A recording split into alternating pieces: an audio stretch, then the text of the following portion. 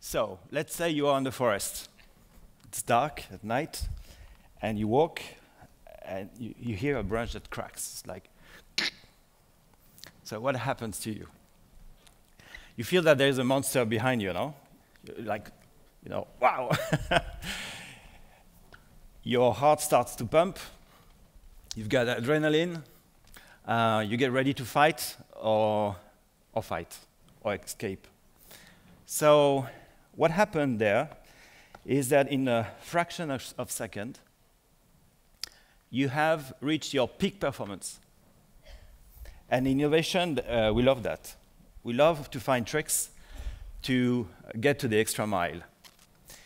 In a fraction of a second, you have reconnected to a legacy of billions of years, which everybody has, which is called your instinct. And you've done that for a very simple reason. You've done that to live or to survive. So this millions of years of data accumulated by your ancestors through trials and errors has been used in a fraction of a second to augment yourself. How good is that? So there are many good news about it. First of all, we never think about it when we do business. I mean, you've done business meetings, and it's very, very rare that somebody says, "Oh, let's use our instinct." Some people will tell you, "Let's use your intuition," but intuition is not instinct. Intuition is a conscious process. Instinct is totally unconscious. When you use your instinct, you don't need to think. You don't need to have a diploma. You don't need to have experience. You use it. So that's the good news. And you use data that have been accumulated for billions of years. So that makes you a super data scientist. Actually, we don't need data scientists. We are already big data scientists. We never use it very much, and especially not now, because we think we know, because we call ourselves sapiens. So we think we are intelligent. When in reality, we are just monkeys lost in space. And talking about the space, when you look at the space and you try to measure the space, we understand only 1% of what's out there. So it means that in reality, we know nothing. So we call ourselves intelligent, but in fact, we know nothing. The super lesson of humility, and humility is the first step in innovation, is to recognize that you don't know anything, so you're just honest about things, you look at things and you try to make them better, that's it. And for me, an innovation which is not trying to make life better is not an innovation. It's obsolete. The world is full of these innovations that have put something else instead of our life, and I think it's a huge mistake. We have to go back to that, put life as a filter. We have, as a species, a bug. We believe in things that do not exist. So some writers said that it's a big advantage. That's why we colonize the planet, because we can believe in something that does not exist. We believe in illusion. And it works for us because it's one of our best pleasure. You can buy anti-aging creams if you want. That's an illusion. You do it because you want to reverse time, or you want to be nicer than the person that sits in front of by your side, but that's an illusion. And we are surrounded by illusions. We believe in illusions. We believe in slot machines. Some of you might play at the slot machines because you believe that tomorrow morning will be better. And so the hope makes the slot machine business twice as big as the business of music and movie together, because it's the business of hope. And we sapiens, love to hope that something is going to change. We hoped that our economy will thrive forever. Too bad, we base our economy on a limited resource, but I will explain that later on. We checked in on this planet some days ago.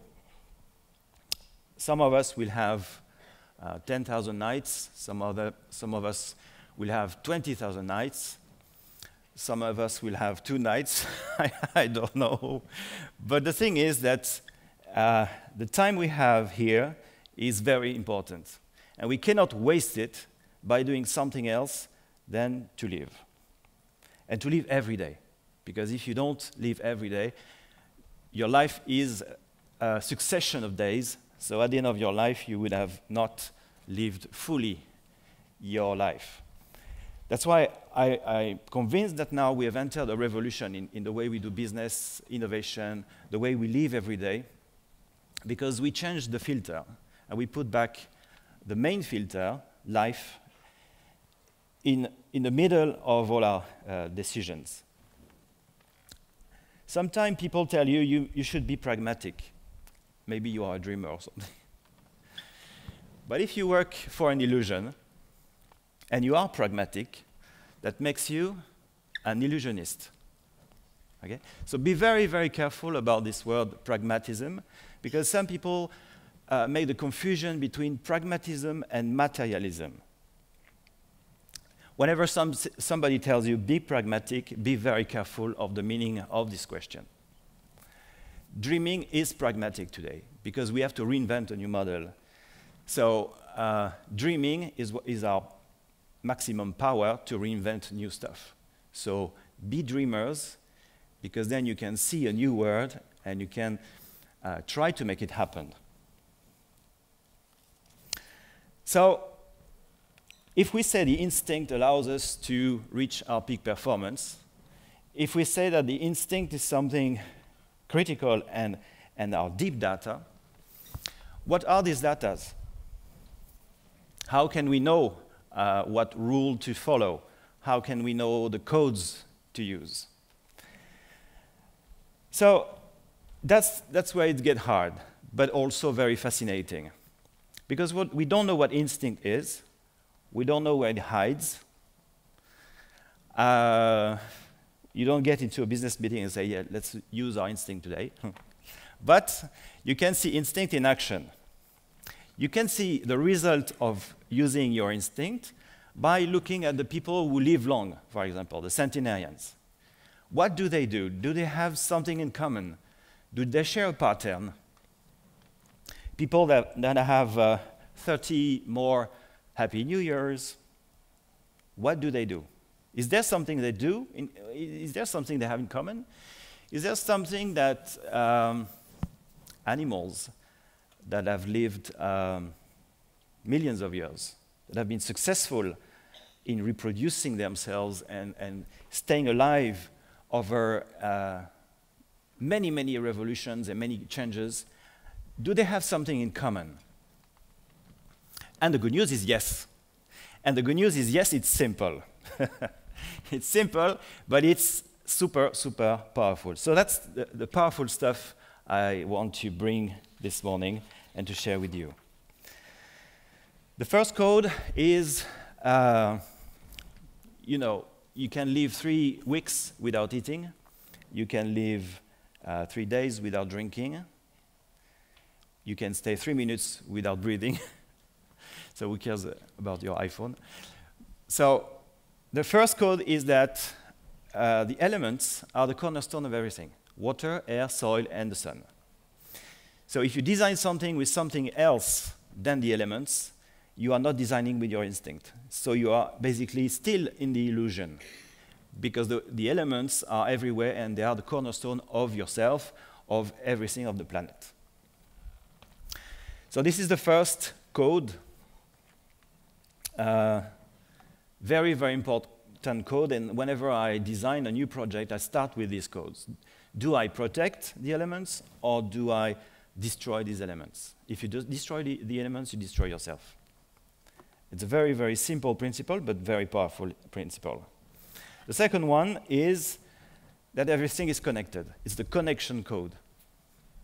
The connection code, let's say you breathe now. Everybody's breathing. So you take CO2 and you release oxygen. You take oxygen, you release CO2. And this CO2, in 4 days, will be on the other side of the planet, maybe in New Zealand. In New Zealand, a plant will use your CO2 to grow, or to make fruits or flowers. So what it means is that you are totally connected with the flower of New Zealand. And the plant in New Zealand will release oxygen that 4 days later you might breathe. So everything is connected. Everything works together. We are symbiotic beings. We are symbiotic like the first cell that appeared on the planet. The first cell which appeared on the planet could develop if it organized in symbiosis with the environment. And then it created an organism, and this organism could survive only if it organized the symbiosis. And then we appeared, and we can survive only if we create a symbiosis. And then we created villages, and then we created towns and big cities, and now we are globalized. We have globalized things, so we will only succeed if we create a global symbiosis. Once again, it's a very simple code, but it's a real code. It's not an illusion, it's how everything works. In our cities, the biggest problem is isolation. We feel that we are living together, but in fact, we are on our own. And so one of the big chunks of innovation now is to recreate this connection between the people, helping each other.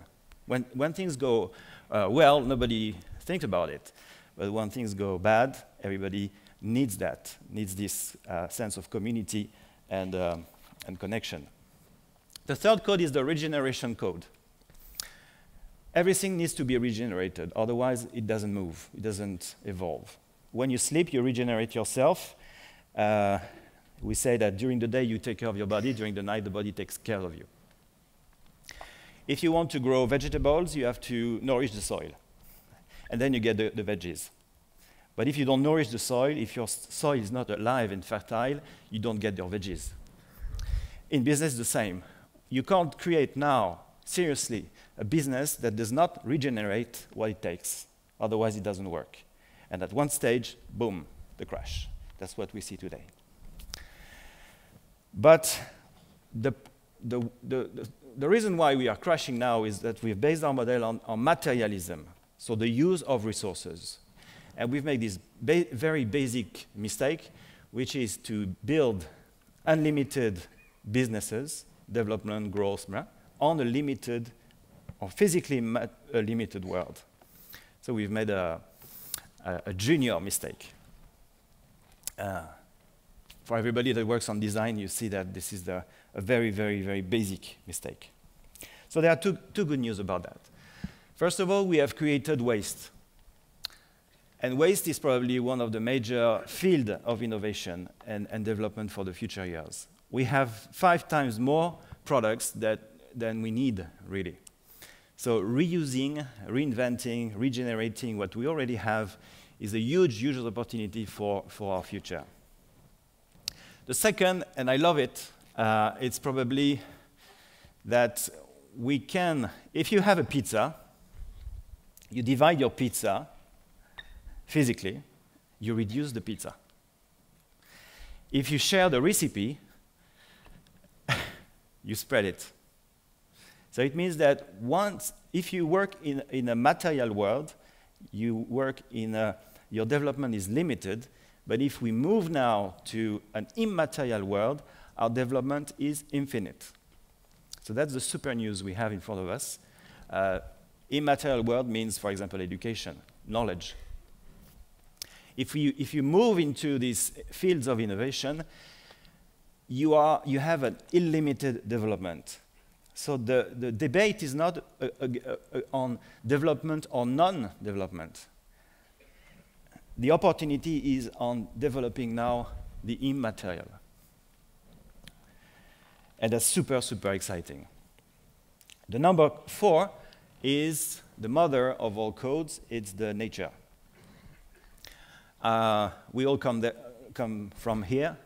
We've developed all our organisms based on our relationship with nature, and we are nature. So if you don't protect nature, you don't protect your mother. And so you are really on your own. That's what many civilizations have done. That's why conservation is now innovation. Conservation of the ecosystems, regeneration of nature, regeneration of the ecosystem is the new innovation. There are much more money to do with conservation of nature than with destruction of nature, because of these immaterial things. If you have a book and you sell the book, you've lost your book. If you share the content of your book, it's infinite. If you protect nature and you develop immaterial relationship with nature, you will keep it forever, and you will make business forever. So that's really a fantastic news. If you go back to the forest, I mean, you can see the news in the scientific world.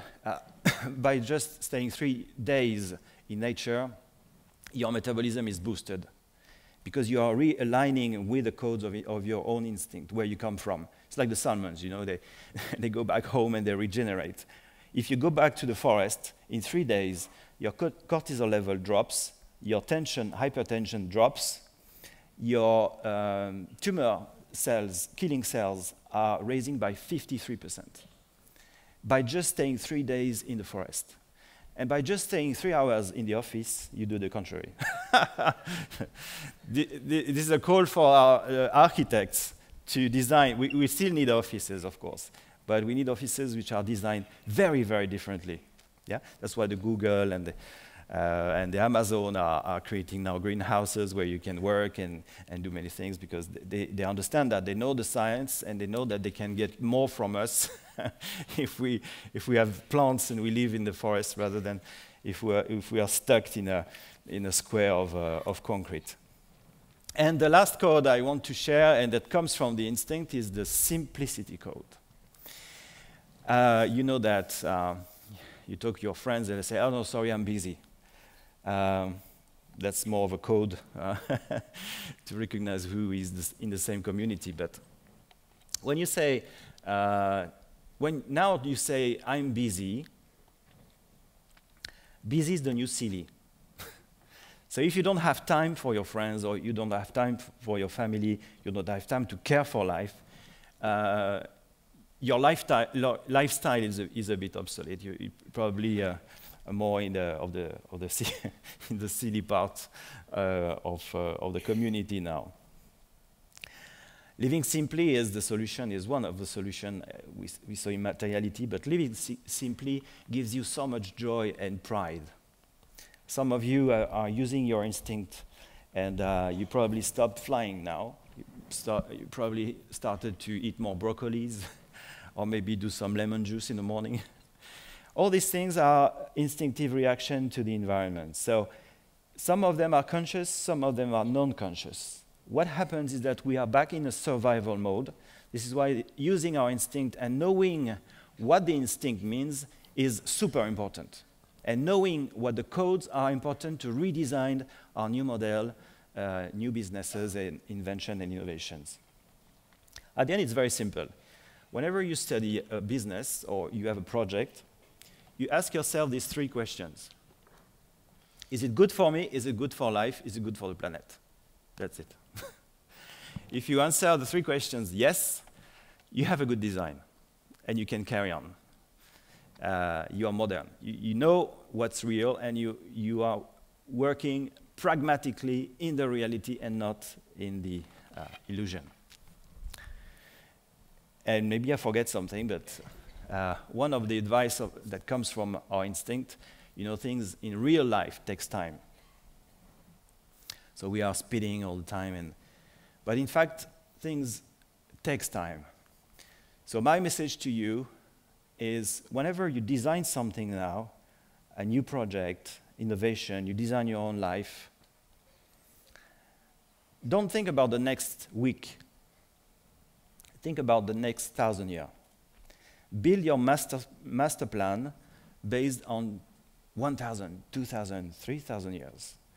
That will help you to go deep, deep into the meaning of what you do, and you will see that once you change the scale and you do something for the next 1,000 years, it's very clear that our priority and what really matters for us all is our life. It has been an honor to be with you this morning. Thank you.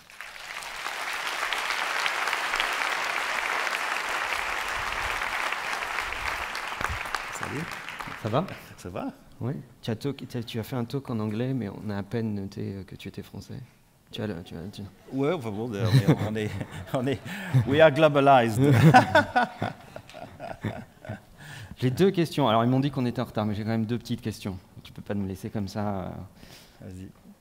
Tu vis dans ton jardin, tu manges tes légumes, oui. Tu adores tes abeilles. Tu m'as aspergé d'huiles essentielles de lavande. C'est juste. Vous pourrez me retrouver à la trace, comme ça, à la pause. Comment tu connectes cet univers, toi, dans ton jardin, en fait? Alors moi, j'ai utilisé ça pour désigner ma vie. C'est de ça dont je voudrais que tu me parles. Donc moi, je m'en suis servi comme cobaye.